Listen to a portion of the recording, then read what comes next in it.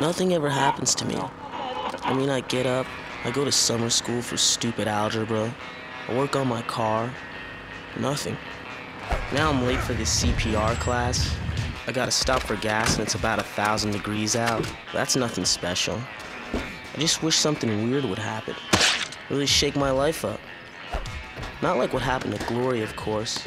I went to see her at the hospital a couple of days ago. That was kinda gross. She's all bandaged up and can't talk good.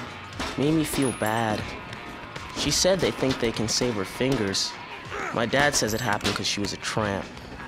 I think he's full of it. Things just happen is all. But not to me.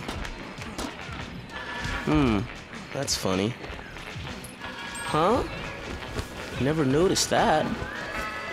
Weird. If I was to tug on this thing really hard... Oh, I get it. It's that guy's cape. I was afraid I broke it. Of course, now I got two big guys fighting on the hood of my car.